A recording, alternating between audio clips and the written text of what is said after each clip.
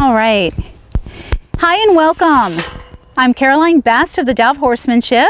This is Sabrina, our camera lady actually, and Dash. And Rebecca's behind the camera today. Thank you, Rebecca. Today's video is on basically the more lazy horse. I'm saying it like that because I'm here to kind of evaluate, is this horse lazy or is this horse more shut down? Now, I've never worked with, let's get out of the way. Come here, babe. I've never worked with Dash before, so I don't know anything about this horse, and Sabrina's mentioned some things to me. And I often get emails and questions. I think, how do you work with a more dominant, lazy horse is like the #1 issue most people have. And so we're gonna see if this horse is really lazy and dominant, or if she's just still shut down and has some triggers. Give us a little history. How old is she? So Dash is about 9 years old. She came to me as a 4-year-old. Okay. When she was around 2 to 3 years old, the girl that had her before me put her to a trainer that trained her for barrel racing. And she's a quarter horse? Yeah, she's a quarter horse. She's out of Dash for Cash, if anybody is familiar with the bloodline. So Dash, when I got her when she was 4 years old, was a little bit of a loony, so to speak. She had no respect, and she just kind of escalated very quickly because that's what they want for the barrel racing. Get up and go. We'll use whatever tactics. So right away, my impression is she's got more woe than go. She's got a real soft eye, and so unfortunately, most people think that they can just make any horse become a barrel racing horse. And again, we were just talking about, you know, pre-purchase and assessing horses, and how you really get to know, you need to get to know what this horse is physically and mentally agile. You know, what are her bloodlines? To me, she'd probably be a good cow horse, a good reining horse with those bloodlines, and not a barrel horse. And she doesn't have, anyway, that's a whole nother story. So she got, yeah, they made her go, and so she was pretty hopped up on adrenaline and not very trusting. No. And so how was she like in the round pen? You round penned her? Yes, when I started round pending her, she was crazy. Crazy. Oh yeah, they just run them to death in here and get them all hopped up. And for the last year and a half, I think now, I've been trying her on your method. So we've been slowing down a lot. But I feel like there is a part of her that just shuts down on me. Which makes you feel like you're not sure if she's lazy, if she's just, I think she's got a lot of woe. So I'm just going to tell you, just by meeting her like that I think she does have a lazy attribute to her temperament. More lazy, more ease, actually, more ease, more woe. Absolutely. Now we take her to Williston up here, which is an arena, and for barrel racing. Yeah, and we ran a couple of times, and I mean, she does it beautifully, but she doesn't want to go. Like there is. So how does she do it beautifully if she doesn't want to go? Because the turns on the barrels, they don't have to be fast. Yeah. That's just the way she turns them. Is great. Is great. Okay, but getting her to go. What does she do when you ask her to go? She doesn't do anything. She just doesn't go. She just stays in that certain speed. She doesn't want to go like fast. But so let me ask you, when you ask her initially to pick up a canter and to go, right? Initially, how does that happen? It's when I ask her to go, I have to have a little whip by my side, and I ask her, come on, Dash, come on. And then it's like, takes a lot of encouragement. So her response time isn't very high. So if you were to compare her response time to Foxy, who I just asked to canter in the previous, I mean, Foxy pretty much picked it up like that. So she doesn't. She's probably the horse you got to kick and, oh, let's go. And it just makes her want to shut down even more. And to me, I feel like she's trying, like she really is trying. But like me, you push me so hard and then I shut down. Exactly. Horses are very similar. So yeah, so you've got to figure out that magic button. Yes. That's pretty much what I thought was going to happen. Okay, because this is very common, you guys. This is like the biggest question. How do you work with a more lazy, dominant horse and you don't want to beat them? No. You know, where everyone's telling you to beat them. Kick them, beat them, whip them. Okay, I got the magic answers. Okay, #1, how can I articulate this? The biggest thing is being particular, following my method where we have the execution of 1, 2, 3. And 1, 2, 3, first we have to teach the horse. So 1, 2, 3 means we have 1, 2, 3, bump. I'm going to apply pressure and take it away. Okay? And with horses that are more quiet, lazy, so to speak, we'll just use the word lazy. Doesn't mean she's stubborn, doesn't mean she's not trying, doesn't mean she's willful at all. She's not a willful, mean, stubborn horse. She's just got more woe than go. And that's an easy way to call her lazy. It's no big deal. How many of us are like that? It's no big deal. But we need her to get a little more responsive. Yes. Okay? So why don't you step out and I'll show you how I'll do that. And I'm going to do it in a way where I'm not going to go through my whole method. This isn't like, you know, 3 hours worth of work here. We're just going to, I'm going to give you the principles, and the principles are, I'm going to be as clear as possible. I think that's going to be the hardest thing for people. Hi, sweet girls, to be clear. Make sure that you have purpose and intention.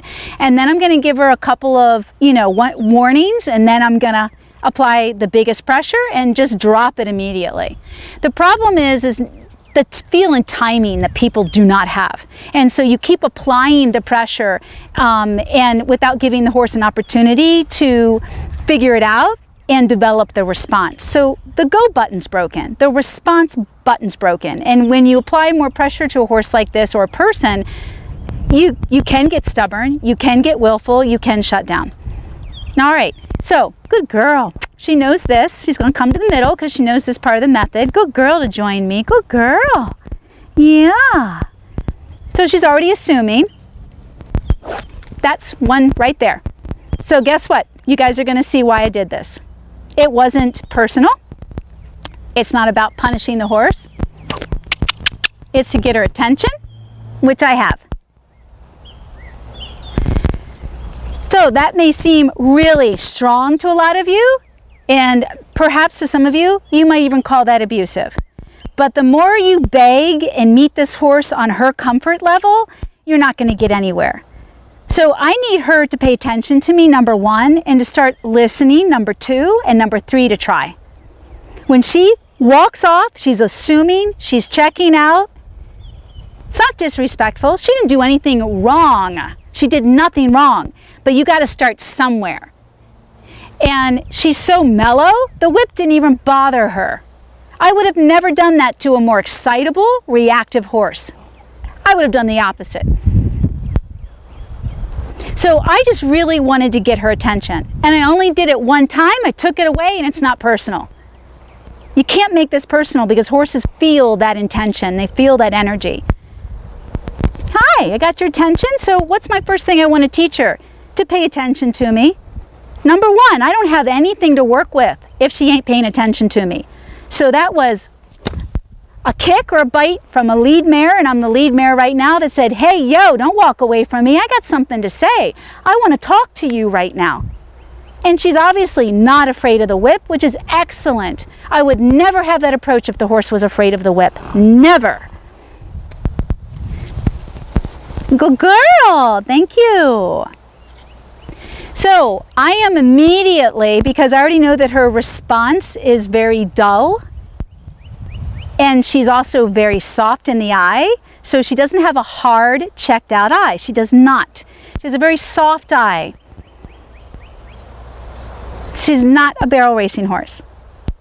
She'll do what you ask, but that's as good as it's going to get. Just like she wouldn't make any quarter horse racing right now.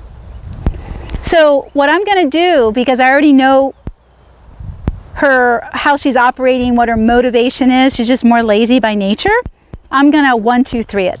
So I backed her up, and now I'm going to ask her to go out at a trot, and I'm going to go 1, 2, 3. That was pretty good. I like that. That was good. If she didn't respond, 1, 2, 3, I would have made contact. Okay? That's my 1, 2, 3. But first, you guys have got to do a good job assessing the horse and making sure that the horse isn't checked out. She's not checked out. Good girl. So I thought that response time was pretty excellent. Does she give you that kind of response time? Sometimes. Okay. But I've been working on it. So that's a good question. So the camera might not pick up your voice. So sometimes she gives you that response time, not all the time. So to me, that would be consistency on your part. being really clear, and it's exhausting sometimes because Sundance is one of my favorite horses, and Zor too, because they're also very different and very similar. Zor would probably be the best representation of a really more dominant, lazy horse by nature, and look at how good his response is, but it took a long time. It took a long time. Zor was very young, 4 years of age when I got him and restarted him. And he's 11 today. So it took a long time, and what was working against me and anyone is the maturity level. He's very young at 4. And so he's really matured at the age of 10. He's 11 now. How old is she? 9. Exactly. So she's just coming to her maturation, her full maturation. Most horses really don't mentally, emotionally, and physically mature until 10. That's most horses.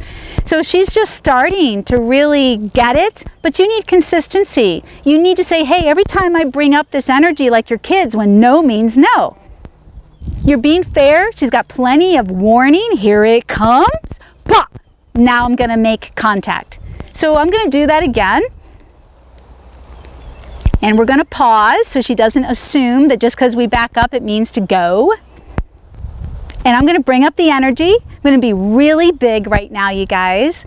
We'll refine as we go along. But you got to be big to make sure you're really clear that this means go. And then the 1, 2, 3, and the whip's going to hit whatever's left here. That's the way it goes with 1, 2, 3. So good girl. 1, 2, 3. And leave it alone. That means this means go.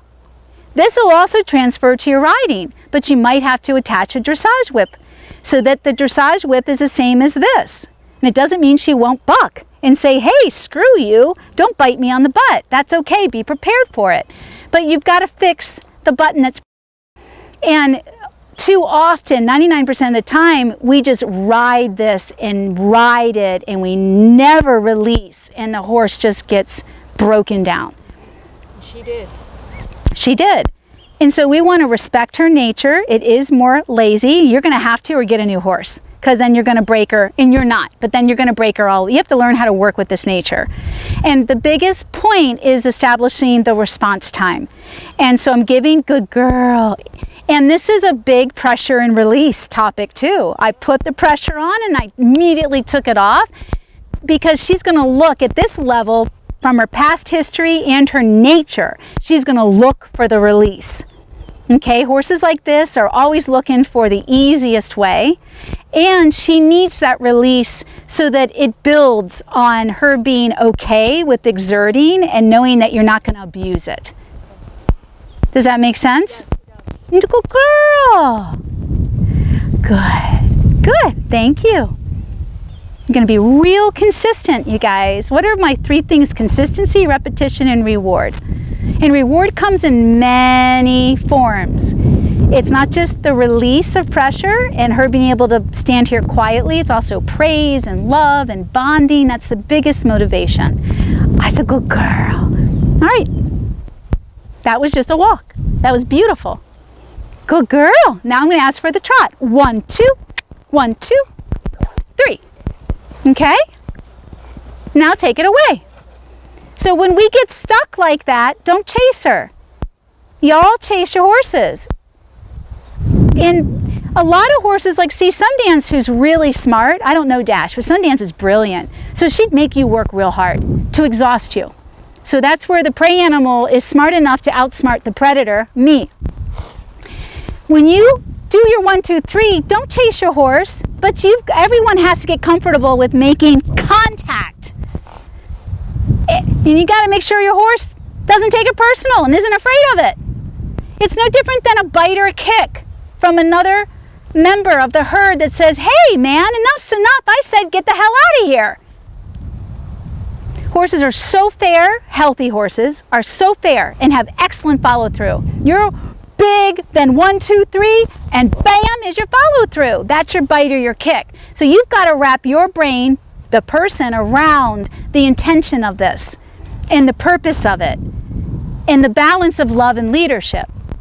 Your leadership is being clear, making sure the horse understands and having follow through.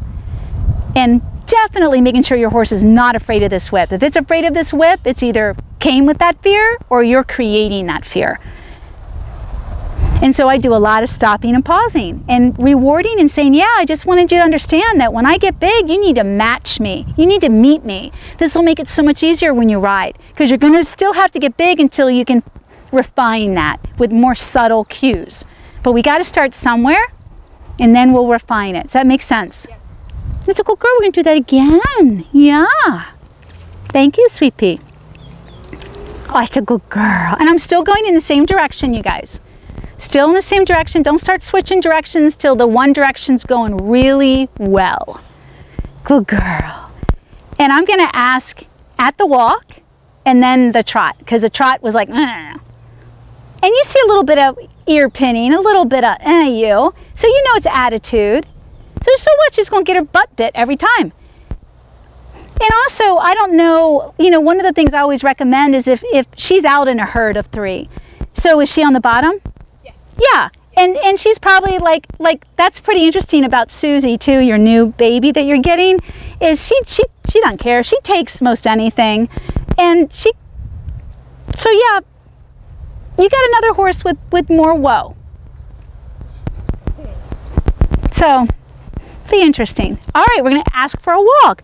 1, 2, 3, good girl. That's all. I didn't get as big as, but we got a little ear pinning. We got a little lazy. A little slow. Now I'm going to ask for the trot. 1, 2, 1, 2. Very nice. Very nice. The response was good. Attitude's okay. Good girl. Reward. Good girl. Good girl. Good girl. Good. Another big over tracker, but hollow. You got to work on that. Yeah. Oh gosh, yeah. But mentally, she's just a little more resistant. Foxy's a much bigger pleaser. Well, thank you. Yeah, good girl. Yeah, thank you. Good girl. Good girl. Good lick and chew. Aw, good girl. She's tight. Totally different than Foxy. This is all U-neck, all tight in here. She's been like that for a while. She's actually been worse. Yep. And she's, I don't know. Tight neck, really tight neck. It's like, I can't get her to relax. So this is your beginning. You're going to come in here and do it next. And you need to keep her in this. She's going to get really exhausted in this deep sand. So she's going to figure it out faster on how to relax her body so it feels better. So you've got to get to the point too that you push past both your comforts in here and say, oh God, this is killing me. We've been doing this for 10 minutes at the trot and you're still all hollowed out and tight. And the minute she starts to relax, you're going to encourage it. You're going to talk and motivate her. Good girl, and stop her and bring her in. So in this instance, if it takes 10 minutes of her being heaving and sweaty and you going, oh my God, how much longer can I do this? The minute she stretches to release that tension, you're going to take her out of the trot and bring her in and tell her good girl. So you got to reward when she does the right thing for just a stride. So this is back to reward the slightest try and build on it though. Build on it. Does that make sense? So those are 2 important things with a horse like this. Okay, come on in, Mama. Let's see where your feel and timing is with all this. You're okay, you can leave me. Good girl. And I'll step out. It's all yours. That's okay, this happens. Just chill. Just let her do, she's breathing heavy, so she's stressed out already. Where's your energy? Could you hear that, Rebecca? Her breathing heavy? Yep. Yep.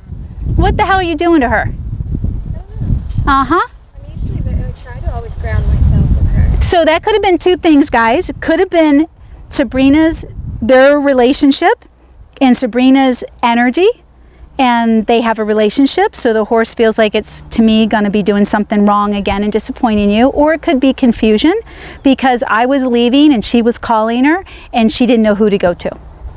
Okay? May not be you. May have just been confusion, which would mean she's not a very confident learner. She's not. I can tell you. So it may not be you. Okay. I'm just picking that up because y'all got to pay attention to this stuff. So you learn how to read your horse and then know what the hell to do. All right, Mama, go ahead and back her up, wait, and then send her out at a trot.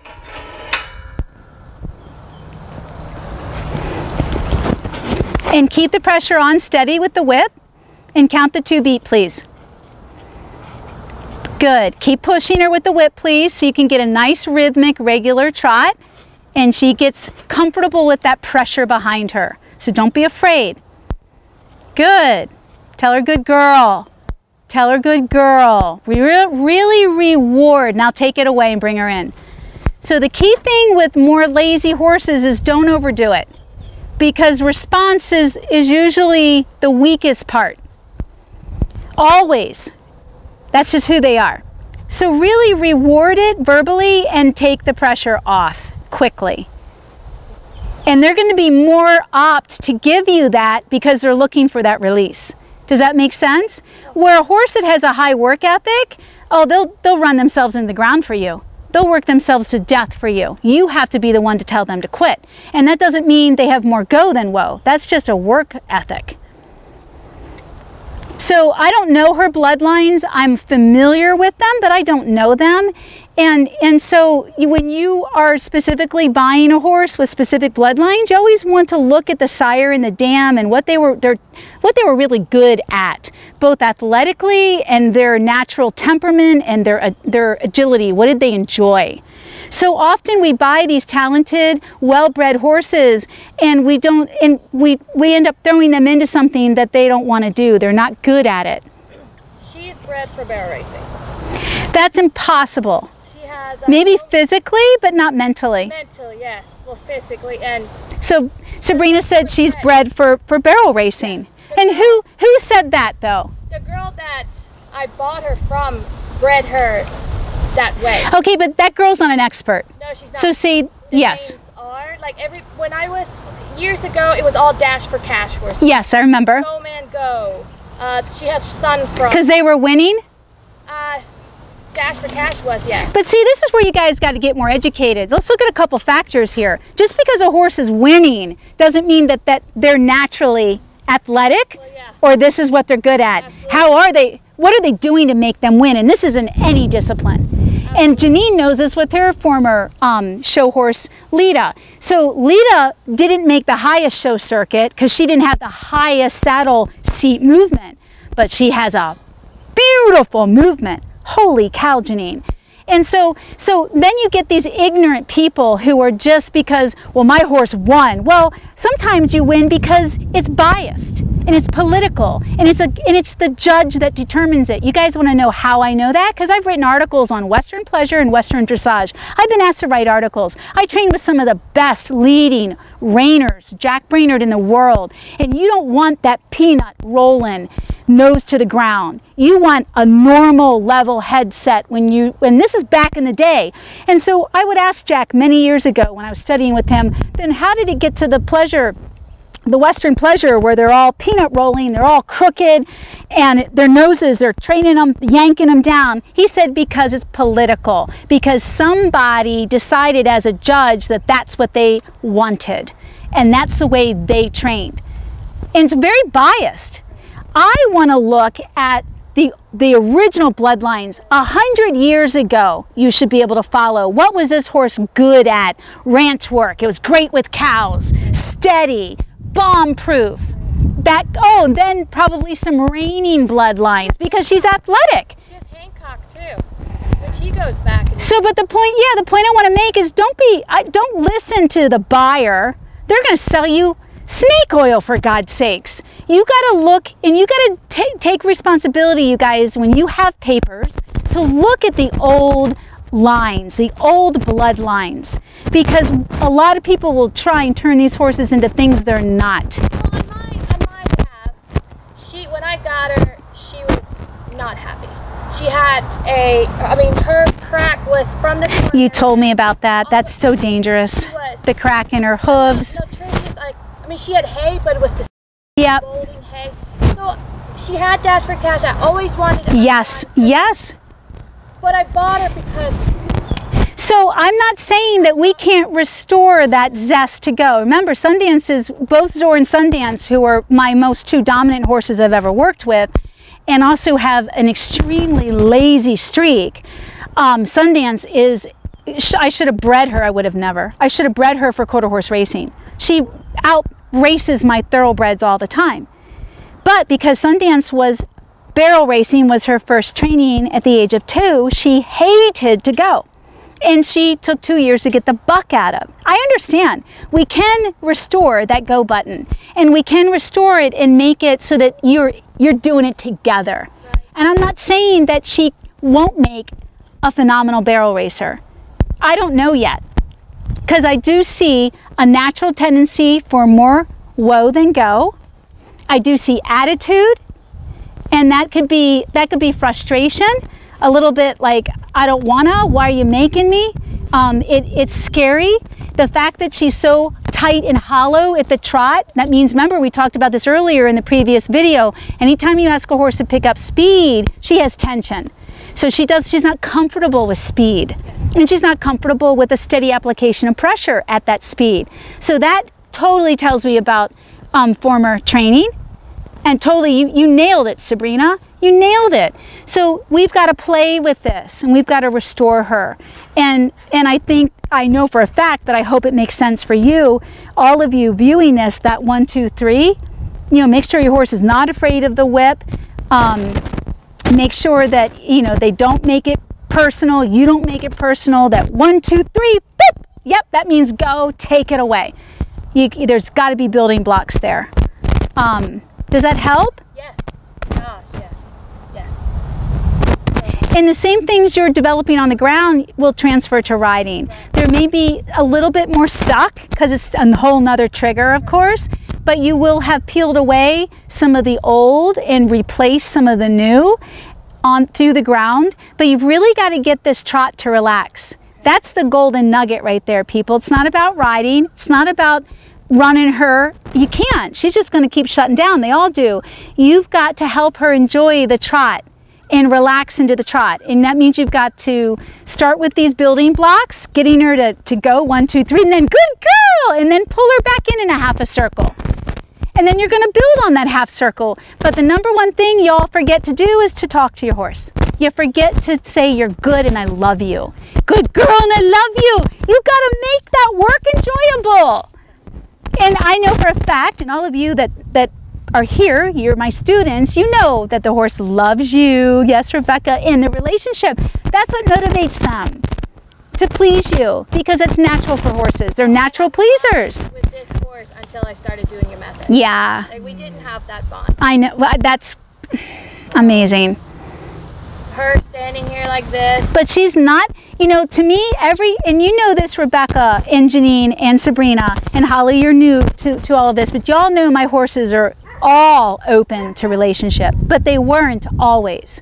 So just because Foxy's so open and innocent and young, they all can get restored to that place again. And she has a ways to go. There is a softness to her, but there is a brokenness to her. And you're so intuitive, Sabrina. There is a brokenness. But we have to pay attention to the fact that naturally she has more woe than go, right? We have to respect that. And so horses are very complicated emotionally. So there's a lot going on here. And figuring out that balance, right? Oh, you're a good girl. All right, Mama. I think that's excellent. Thank you. You're welcome. And I'll be back we're going to be back with the camera for progress reports. So you got homework. Yeah, you got homework.